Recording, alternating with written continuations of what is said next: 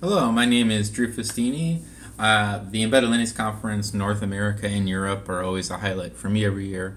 It's too bad we can't be together in Dublin, but I'm excited to be a part of it virtually. So I wanted to talk to you today about two of my favorite things, which are Linux and open source hardware, and how RISC-V plays into that. I'm an open source hardware designer at a PCB manufacturing service in the US. I'm also on the board of directors of the BeagleBoard.org Foundation. You might be familiar with the BeagleBone, which is a small open source hardware Linux computer. I'm also on the board of directors of the Open Source Hardware Association, or OSHWA. We have an open source hardware certification program that you can take part in. I'm also a RISC-V ambassador for RISC-V International, and I'll talk a little bit more about that organization later. There's RISC-V virtual meetups all around the world, including Munich and Bay Area. And while they're not in person right now, you can find ones that are in your time zone at RISC-V.org. And coming up in December is the big annual event for RISC-V called the RISC-V Summit, which will be happening December 8th through 10th. I moved to Berlin, well, I'm from Chicago, but I moved to Berlin last year, and I started the Berlin Embedded Linux meetup along with Lucas Hartman. If you're interested, join the group. We're not meeting right now, but when we're able to, we'll start meeting again, hopefully. And a really cool project that Lucas has been working on for several years now is the Reform laptop, and it's finally shipping. It's a completely open source, from the mechanical to the electronics to the software laptop. So what is open source hardware? So it's hardware whose design is made publicly available so that anyone can study, modify, distribute, make, and sell the design or hardware based on that design. So in the context of electronics, this means the schematics and the board layout are shared under an open source license. And this would be the editable source files. So if you're using KiCad or you're using Eagle, it would be the files from that program, not just an output format. And also the bill of materials or parts list. And it's not a requirement, but best practice is to use components that are available from distributors in low quantities.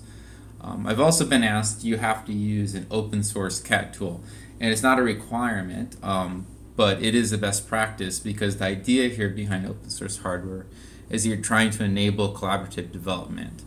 So lowering the bar to entry so that you don't need, you can get parts in low quantity, and you can use open source software to edit the designs. That's going to increase the number of people that can participate in the project. I talk more about open source hardware and in certain aspects like licensing during this talk last December, and you can watch the video. So I wanted to talk about RISC-V today, and it's an instruction set, or an ISA. This is the interface between hardware and software. So for example, you have a C++ program, and it gets compiled into instructions for your processor to execute. But how does the compiler know what instructions the CPU understands? This is defined by the instruction set architecture. So the ISA is a standard. It's a set of rules that define the task that the processor can perform. But proprietary ISAs like x86 and ARM, they require licensing, so you can't just use them. So RISC-V is a free and open source instruction set. It started about 10 years ago at UC Berkeley by a group of computer researchers led by Kurt Stasanovich. He gives a talk called the RISC-V State of the Union a couple times a year, so that link is to the latest one. So you might wonder, what is RISC? So RISC stands for a Reduced Instruction Set Computer. So this goes back to a new concept in computer architecture from the early 80s, and it's become quite dominant. For example, ARM is a RISC instruction set. And then you might wonder why the V or the 5. So that's because this is the 5th instruction set to come out of UC Berkeley. But why do I say it's free and open? This is because the RISC-V specifications are licensed under the Creative Commons Attribution License. So what's different about RISC-V? Because there's a lot of instruction sets out there. So the idea behind RISC-V was they wanted to start with a clean slate, given all their experience from the previous generations of RISC instruction sets that they had helped define. And the idea was to make it simple and far smaller than other commercial ISAs like Intel or ARM-v8, and have a clear separation between unprivileged, which is like the bare metal code, and privileged ISAs, which is what you'd be using for running a full operating system. Another key concept was separating the specification from the implementation, so not having microarchitecture be part of the instruction set, so that you'd be free to implement it how you see best fit. It's also a modular ISA that's designed to be extensible and be able to be specialized. So there's a small standard base with multiple standard extensions, which makes it suitable for everything from a tiny microcontroller to a big, powerful supercomputer. But it's also stable because the base and standard extensions are frozen, and then additions are made via optional extensions, but it's not a new version of the base ISA underneath it. So there's 4 base integer instruction sets, the first of which is RV32I, which is 32-bit. Then it's less than 50 instructions. You can look there, and if you looked at x86 or maybe ARM-v8, this is much, much smaller. There's also an embedded variant that has smaller number of registers to save on resources. But probably the more common one will be RV64I, which is 64-bit integer. There's even 128-bit, which might seem a little silly, but experience has the experience of the designers were that you can never have enough address space. That's the thing, that if you run an address space, it's really hard to work around that. And with non-volatile RAM capacities increasing, we may need that sooner rather than later. It's also beneficial for security reasons as well to have a large address space. So the RISC-V base gets added these standard extensions. So for example, there's M, which is multiply divide, A for atomic, which is useful if you have a multi-processor system, and then you have different precisions of floating point, F, D, and Q, and then G is for general purpose. So this is shorthand for integer, multiply, atomic, float, and double precision float. And then C is for compressed instruction encoding, and this helps conserve memory in cache, and similar to, you might be familiar with ARM thumb. And then there's also additional extensions that are being worked on, such as vector processing, but these won't require a new base version of the ISA. And then more practical for my interests, Linux distros like Debian and Fedora are targeting specifically RV64GC. So that's the base ISA and the standard extensions that Linux distros are targeting. And the base and the standard extensions, these were frozen in 2014, and then they were ratified in 2019. So if you were to compile a program right now for RV64GC, in 20 years from now on some giant RISC-V fancy processor, it'll still be able to run. So to give you a sense of the landscape of the base ISA and the standard extensions, this is all the instructions on one card. And if you compare that to x86 or ARM-v8, I would say it's much smaller. If you want to get more in-depth in the instruction set, I recommend the RISC-V Reader. It's a pretty short book, about 100 pages, and it gets you up to speed really quick. It's also available in several different languages. So RISC-V is seeing increasing adoption in industry. RISC-V International now controls the specifications at RISC-V.org. They took over from the original group at Berkeley. It's a non-profit organization. It keeps on growing. There's last I looked, there was 690 members. It's probably past 700 by now, from 50 different countries, and this includes companies and universities and nonprofits. And you can, as an individual, join yourself, and it's free for individuals to join. It's free for nonprofits and universities to join. And one of the great things is the RISC-V International has a YouTube channel with hundreds of talks from the last several years, and one of the ways I've learned a lot about RISC-V is by watching those talks, so I highly recommend checking it out. One of the things that's quite exciting is that companies plan to ship billions of devices with RISC-V cores.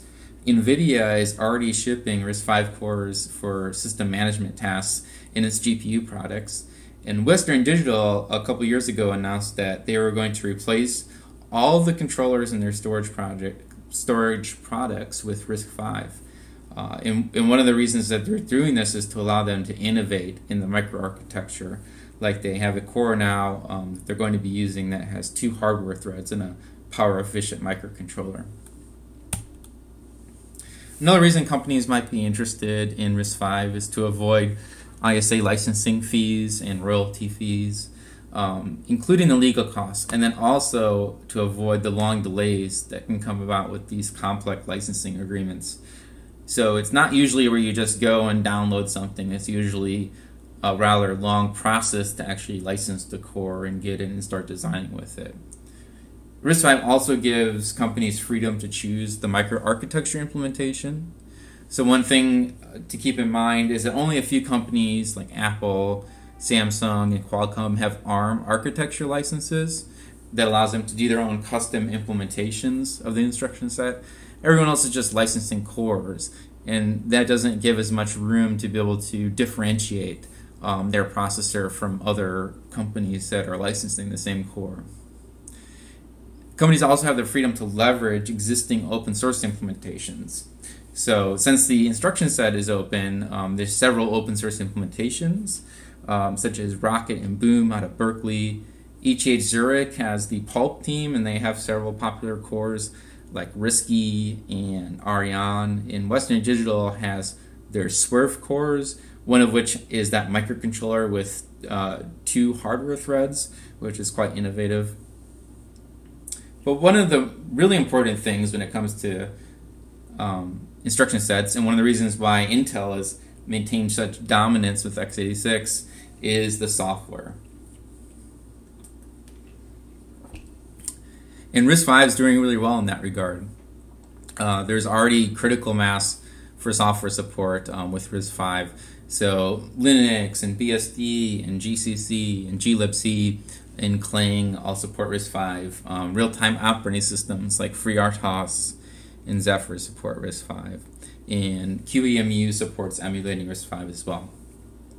That link there that says well-supported software, that'll take you to a GitHub repo where RISC-V Foundation keeps, or RISC-V International now, keeps a list of the current state for all the different languages and all the different libraries and operating systems with regards to RISC-V. And back at the Embedded Linux Conference North America in June, Cam gave a great talk about the state of software development tools, so I recommend checking that out as well. So RISC-V International is based in Switzerland. Before that, there was the US-based RISC-V Foundation, and at the beginning of this year, they reincorporated in Switzerland. And this was to avoid any political issues, since many of the members are outside of the US, so with Switzerland, they won't have to worry about those sorts of issues.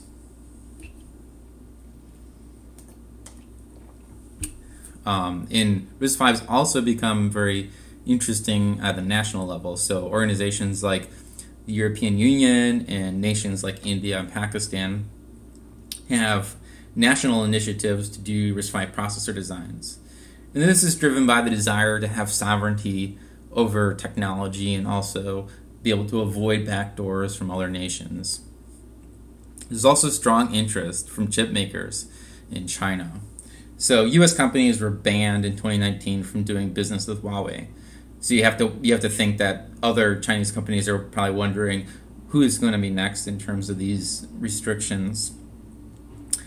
Thankfully for Huawei, ARM is deemed to be a UK origin technology, so it was okay to do business with Huawei, but how long will that last, and how will the NVIDIA acquisition impact all this? So that uncertainty is really driving more and more companies to look at RISC-V as a way to reduce the uncertainty when it comes to their ability to have their technology roadmaps go forward.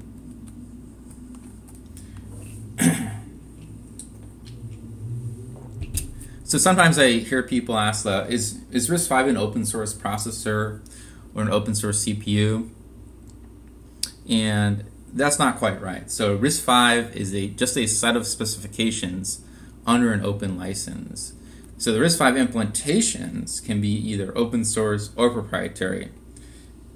But open specifications make open source implementations possible. So we can't have an open source processor for a proprietary ISA, like x86 or ARM. So RISC-V being open makes it possible for us to have open source processors. The RISC-V privilege architecture has 3 different modes. So there's the machine mode, or M mode, which is kind of the bare metal, which is where you have the bootloader or firmware. Then there's supervisor mode, or S mode. That's where the OS kernel, like Linux, would be running. And then finally there's user mode, or U mode, where the applications run. Then there's support for different combinations of these. So M would be just your simple embedded system that's running bare metal. M and U would be an embedded system with memory protection that'd probably be running at RTOS. And then M, S, and U together would give us a Unix-style operating system with virtual memory. And there's also a hypervisor extension in Draft, and that would give us a modified S mode called HS. So the RISC-V boot flow is similar to probably what you've seen with architecture like ARM, where you have the 0-stage bootloader in the SoC ROM, and then you might have a small first-stage bootloader that eventually then goes into U-boot as the final stage bootloader that jumps into Linux. But something you might not be familiar with on this diagram is OpenSBI. So SBI stands for Supervisor Binary Interface, and this is something that's specific to RISC-V. It's the calling convention between the supervisor, or S mode, OS, so like the Linux kernel, and the supervisor execution environment, which would be the bare metal code in M mode. And this allows the supervisor mode software to be written so that it's portable to all different RISC-V implementations. So the RISC-V architecture support in the Linux kernel isn't tied to specific RISC-V implementations. It's abstracted away by SPI. SPI came out of the Unix class platform spec working group, which is now chaired by Al Stone of Red Hat. There's frequent meetings, so if you do join RISC-V International as a member, and you can do that free of cost, then you can start participating in these meetings and joining the mailing list and keeping up with what's going on. It's now transitioning to something called RISC-V Profiles and Platform to be more generic than being specifically about Unix. So OpenSBI is the open source implementation of SBI. And the idea here is to be the de facto implementation, so we avoid fragmentation of different SBI implementations. So SBI is the specification, and then OpenSBI is the code that actually implements that specification. And the way that it can hopefully avoid fragmentation is by providing different layers of implementation.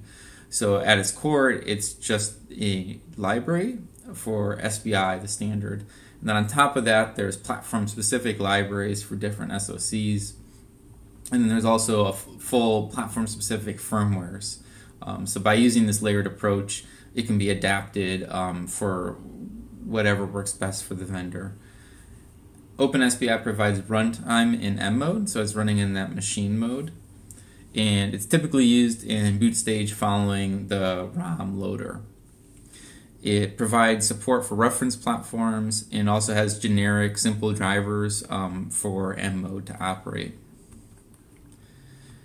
And something that's very common in the x86 world and is becoming increasingly common in the ARM world, especially like ARM v8 for 64-bit ARM, is UEFI.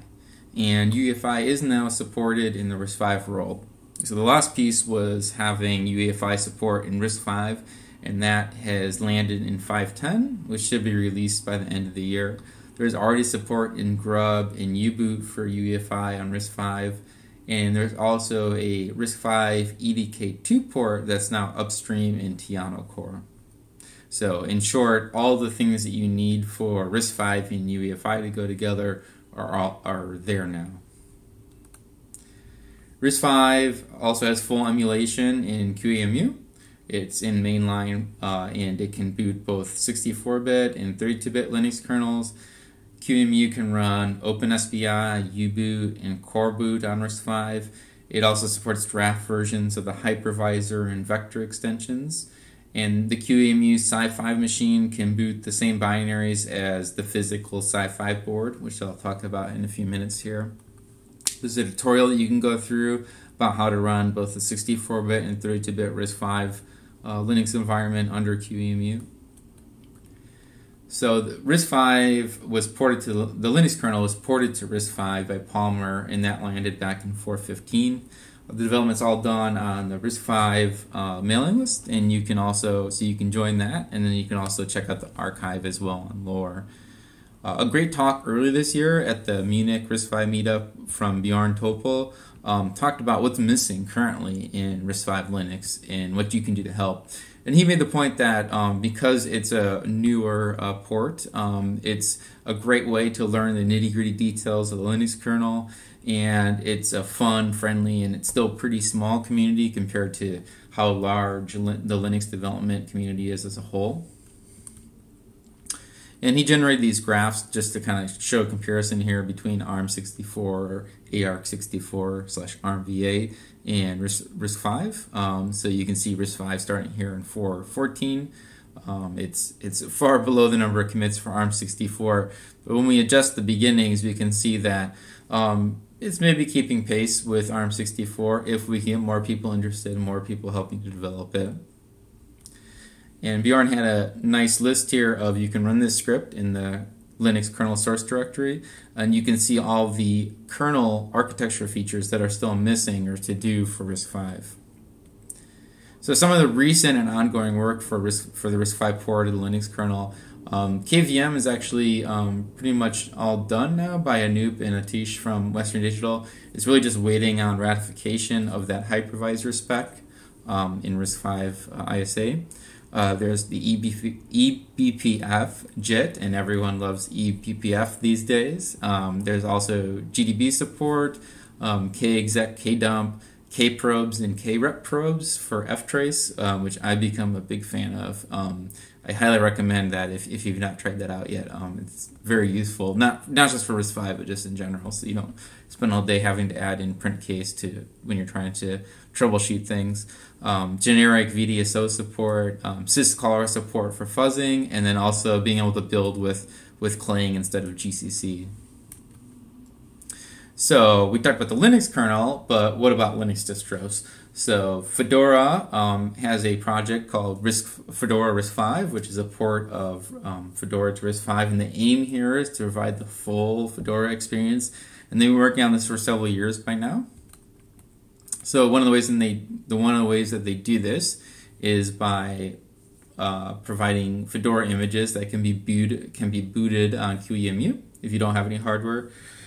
There's also this board called the Sci5 Unleashed board, and there's a few of them. They're kind of rare, and I'll be talking more about it in a bit, but that's another way that they run it on it. So for Fedora, they're using both a mix of virtualization on powerful like x86 servers, and then a limited number of these kind of expensive pieces of hardware. And there's installation instructions for how you can run through and boot up Fedora RISC-V under QEMU, so like on your laptop or your desktop PC. Debian's also been working on a port. So Debian has a port, and for Debian, a port means that it can run the huge Debian archive, which is like 20,000 packages. The goal here is to be able to install and run all those packages. And this is a graph that comes off the Debian ports website, and that gray line near the top there is RISC-V. So it's about 95% of those 20,000 packages are now building for RISC-V, which is, I think, a great sign. And if you don't need a full Linux distro, there's support in Open Embedded in Yocto project with Meta RISC-V, which I think is Chemraj helps out a lot with that. There's also Buildroot. So the support is now in the upstream Buildroot project for RISC-V. And if you want to try it out a bit, Michael from Bootlin has a great embedded Linux from scratch in 40 minutes on RISC-V tutorial that takes you through the process. So we talked a lot about the software and how we can emulate stuff in QEMU, but like we like hardware, right? So like what are the actual chips out there? So Sci5 is a startup founded by members of the Berkeley RISC-V team. And then back in 2018, they debuted the FU540. So it was the first RISC-V SoC or system on chip that could run Linux. So it had 4 64-bit cores that were running up to 1.5 gigahertz, and also one simpler low-power core for system management tasks. It has 64-bit DDR4 interface and then some peripherals like gigabit Ethernet. Unfortunately, not USB though. And then also in 2018, the Sci-Fi Freedom Unleashed board launched. So this was the first Linux-capable RISC-V dev board. They actually were showing it off at ELC North America when it came out, and we were all very excited about it. The board design itself is open source hardware, which is nice. It was the highest performance available yet. So the SoC is clocked at probably 10 times faster or more than FPGA soft cores, so significantly more performance than was possible previously. However, it was pretty expensive. It would cost $1,000, and unfortunately, it's no longer available. And the chip itself, the SoC from Sci-Fi was never sold separately. But the reason for that is Sci-Fi's core business is designing cores and licensing cores. They're not in the business necessarily of selling SoCs or selling dev boards. That's more something that their customers do. In a little bit of point of clarification here, the term ASIC is often used to refer to an SoC that has a hard processor core that's constructed with traditional silicon fabrication. This differentiates from soft core, which you'd have an FPGA, and these, due to their nature, run at significantly slower clock speeds. So when we say ASIC, we mean like a core that's running like quite fast as compared to like a soft core in an FPGA.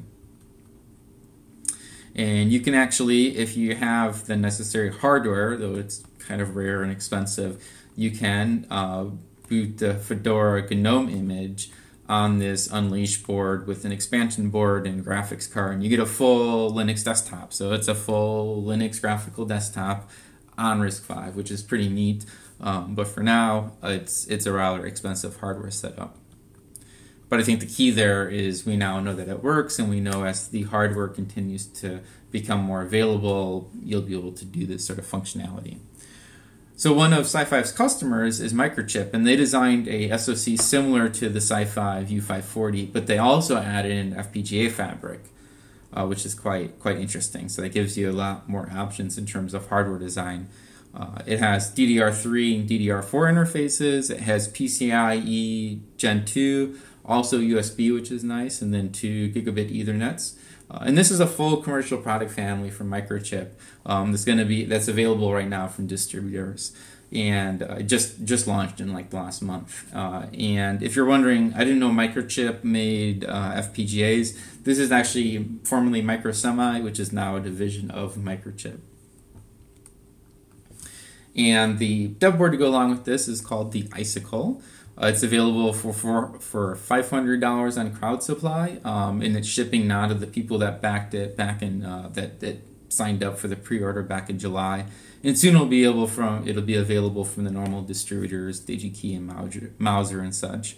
The specific variant they chose for this dev board, the RISC-V cores are clocked at 600 megahertz, and it has the larger FPGA variant, so it's possible we'll see cheaper boards in the future that are built around the smaller FPGA parts in this family. It has 2 gigabytes of RAM on it, and 8 gigabytes of eMMC to have Linux already installed on it.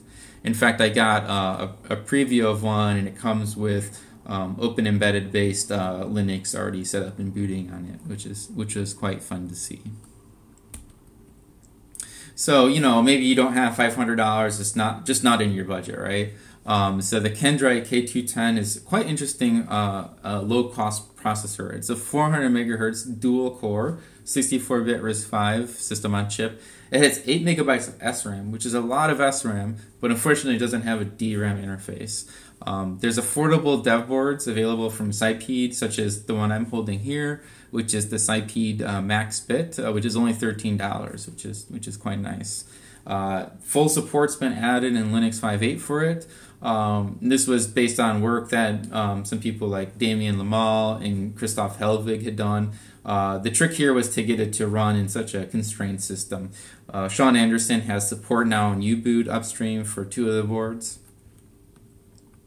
And build root's used to construct a rootfs for it that has BusyBox. That was done by Damien. It's in the process of upstreaming on the mailing list. And there's a great tutorial from CNX Software that takes you through all the steps you need to do to build the kernel and build the rootfs and load it up onto the board. But it's only 8 megabytes, so it does run out pretty quickly. Unfortunately, there is an MMU in this SoC, but unfortunately it's for an earlier draft spec that's not supported by Linux, which basically means we have to run as MMU-less. The downside here is that means for user space there's no shared libraries, which means that we don't really have much space to do anything practical because we have to have every process has to have copies of the library separately. The solution to that is something called FDPIC, and this is what's used for MMU lists on ARM microcontrollers that can run Linux. And a person at Western Digital is working on this. But it's a relatively constrained system. But if you're interested in playing around and getting familiar with RISC-V on Linux, for $13, I think it's something to check out, and you can do a lot with it for not a lot of money in terms of exploring like OpenSBI and the kernel and the libraries and tool chains and things like that. Here's me a few months ago running what was at the time mainline Linux on the Cyped Mex bit board there with the KT10. So you're not gonna throw out your Raspberry Pi or your BeagleBone, but I think it's an interesting thing to experiment with if you're interested with Linux and RISC-V. There's something maybe more practical that's going to be coming up is a project called Pico Rio, and this comes out of an organization called Rios Lab, based in China. That's a collaboration between a university there and Berkeley. And their goal is to create a low-cost Linux-capable RISC-V platform. And this was introduced back in September at the RISC-V Global Summit. And they have 3 phases planned. The first phase of the Pico Rio board is to have some samples available by the end of this year. So that's pretty exciting. I think myself and others were quite excited when they announced this at the Global Summit. So the idea of more affordable boards coming out, I think, is really exciting because just some people aren't going to be able to afford $500, and we want to get as many people as possible being able to try out RISC-V, importing their software to it to make it really become more widespread and more common. Sci5 also has plans to announce a RISC-V PC on the 29th. So when you watch this presentation, that's only going to be a couple days from now. There's going to be 2 talks from some of the founders of Sci5, and they'll be speaking more about this. It's based around a new SoC from Sci5, which implements the vector extension. So I think it's the sort of thing that'll be able to accelerate inference for AI workloads and things like that. So I don't know what it is yet, but it should be exciting, and keep tuned for that. Though I suspect it won't necessarily be super low cost, but it will be probably pretty significant in terms of the capabilities and power. And then the best RISC-V chip that I know of that's coming soon is from Alibaba. Alibaba has a chip design division called T-Head, and they've created a 16-core, 2.5 gigahertz RISC-V processor. They had an interesting paper that came out during Hot Chips about it. If you search for this, you'll find it in Google. And I linked to some other articles about it. There's the current draft of the vector extension that's implemented in it, which means it'll also be able to handle things potentially like AI workloads, doing inference and matrix operations and things like that. This is expected to debut next year, and also possibly have a dev board as well. But there's not too many options when it comes to like chips for running Linux on RISC-V. So one of the alternatives to that is to use an FPGA. So an FPGA is a field programmable gate array. So you can think of it as a chip that's just a sea of, or an ocean of logic elements that can be rewired to implement whatever logic we want them to. And if we have enough of them, if we have a big enough FPGA, we can even implement a processor core, or what's called a soft core. If you're new to the idea of FPGAs, a great talk last year from Hackaday Superconference was by Dr. Migen of Sci5. I have a link in there. You can check that out.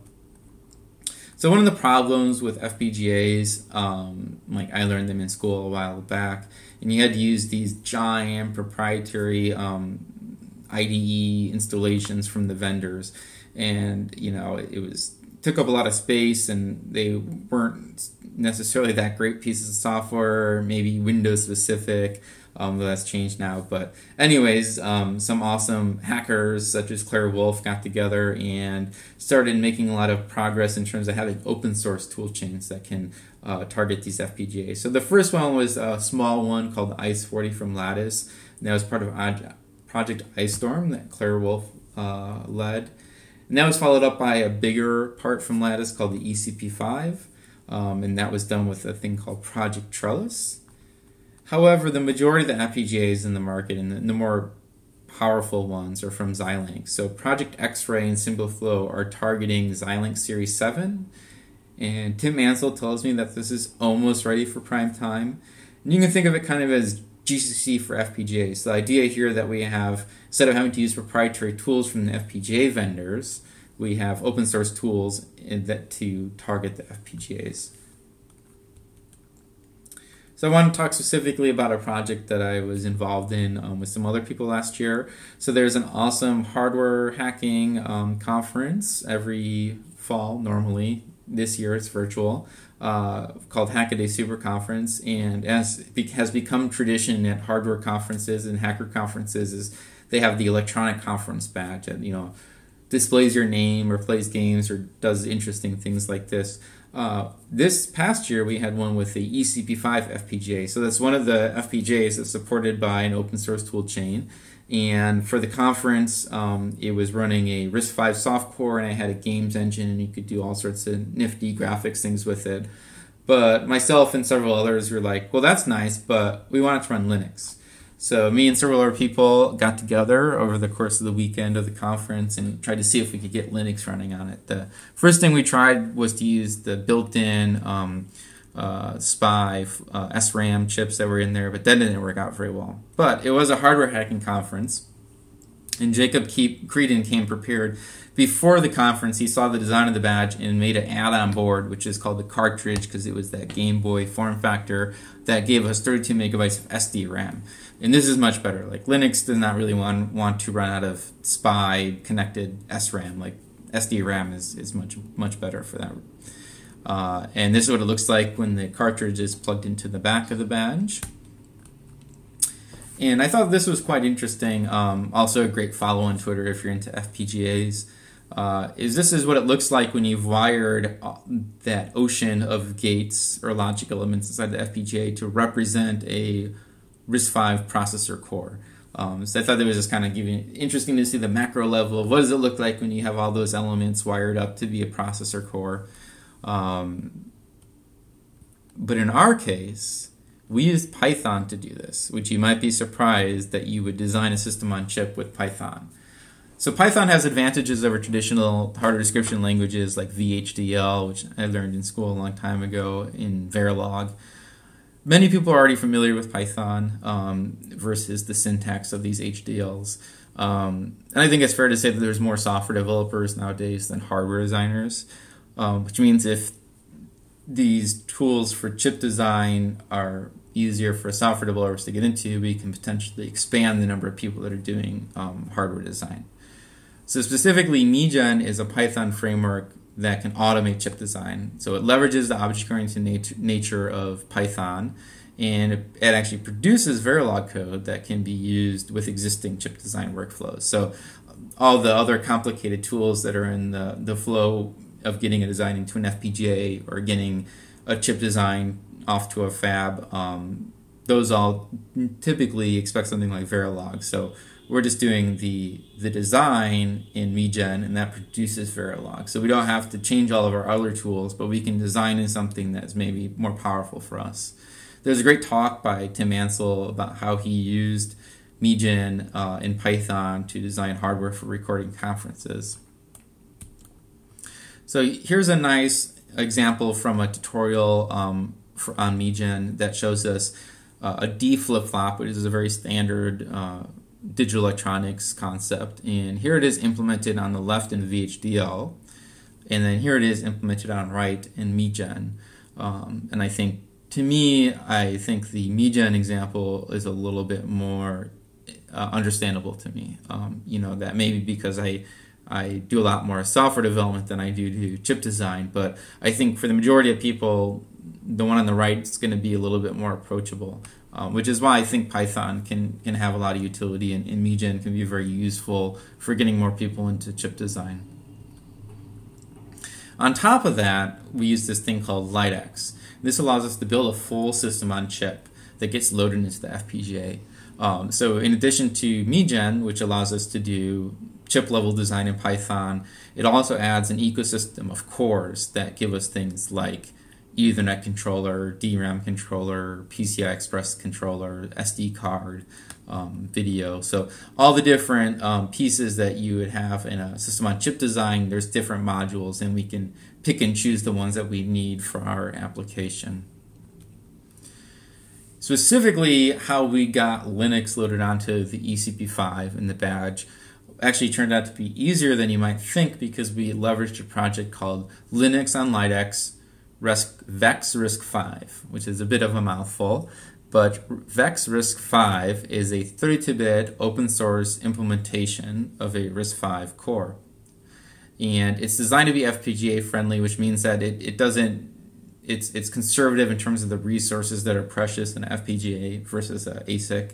And it's written in this higher level language called Spinal HDL. And Linux on LiteX Vexrisc allows us to build an SoC that takes the Vexrisc core and combines it with the LiteX modules we need to have a full system. And it also, I'm talking about the Hackaday badge, which probably none of you have, but it does support a large number of FPGAs on different dev boards. So some of the really common FPGA dev boards, which maybe you have in a drawer, may already support, Linux and LiteX may already support it. And it's really just as simple as cloning this repo, like running a couple commands, and then you can either simulate it on your system, which is pretty slow, or you can load it into a supported FPGA board. And here it is on the badge. So the serial port on the badge is hooked up to a terminal emulator on my computer. You can see there that the bit stream has been loaded into the FPGA. The kernel has been transferred over, booted up on the soft core, and we have our terminal prompt here in BusyBox. Once we got back from the conference, I thought it would be nice to upstream support for this badge. Now, maybe not that useful because probably only 5 people want to do this, but it's a good example of how to add a board to Linux on LiteX. To give you a flavor of what it looks like to have like chip-level design in Python, this is something called the pin constraints file in the Migen syntax. And then one of the things that was, I thought, a nice example of how LiteX is powerful is we had an SDRAM chip that wasn't supported yet, but all we had to do was inherit the base class and then just add in the data that was specific to the timings in the datasheet for the SDRAM module. So like that's all we had to add to get this new SDRAM chip supported. However, it took like 5 minutes to boot up, which was not very much fun. So I opened up an issue, and Florent, who goes by Enjoy Digital as the maintainer, he's really wonderful, and within like an hour he posted a fix that made it go 10 times faster, which was great. And just to go back to why I think Python can be quite useful for doing like chip level design like this is the diff, which to me, I can look at that and I can see that he changed something in the L2 cache. In this instance, it was to make it wider so that it would have to access memory less, because SDRAM is pretty slow in comparison to DDR, which most of the other boards are using. And then you notice there's a display there, and it'd be sad if we weren't using the display. So Greg Davil, who's an awesome hardware hacker in Australia, he eventually got the LCD working there. So you probably don't have the badge, but there are a couple options when it comes to ECP5 open source dev boards. One is from a hackerspace in Croatia that launched on Crowd Supply called the ULX3S, and that's available right now.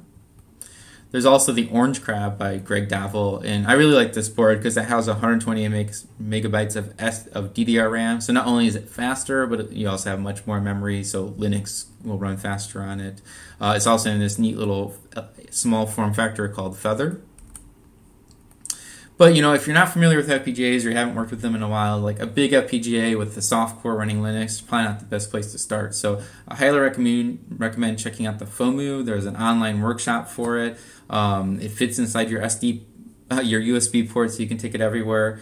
And it takes you through the example of blinking LED in MicroPython and then Verilog and then LiteX. So it's a nice way to get into this whole new world of FPGAs. And if you don't have any hardware, just your computer, you check out Renode. It's a great piece of software from Ant Micro. It's an open source project, and it can simulate not only the CPU, but peripherals and sensors, and it can even simulate a network of different nodes.